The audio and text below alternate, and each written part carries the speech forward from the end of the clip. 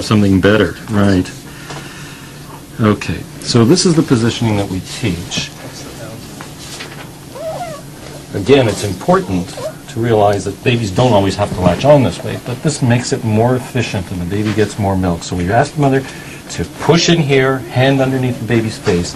The nipple then runs along the baby's upper lip, just a tickle. Wait for that gape. Come on, you're going to be on TV, you have to do that's right, and then straight on.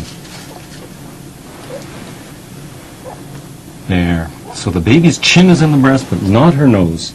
And she covers more of the areola with her lower lip than her upper lip. And that little pause in the chin, there is a mouthful of milk. Sometimes you can pull the chin down, because she's not on quite as well as she should be.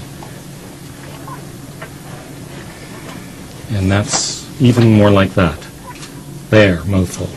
Each pause is a mouthful. And you can see that on day one, that pause, if the baby's latched on properly. It's no big deal now, because the mother has a lot of milk. But that baby is getting milk and drinking well. And a baby who's doing what she's doing there for 20 minutes won't even take the second side. And if she nibbles for 20 hours, she'll come off the breast hungry.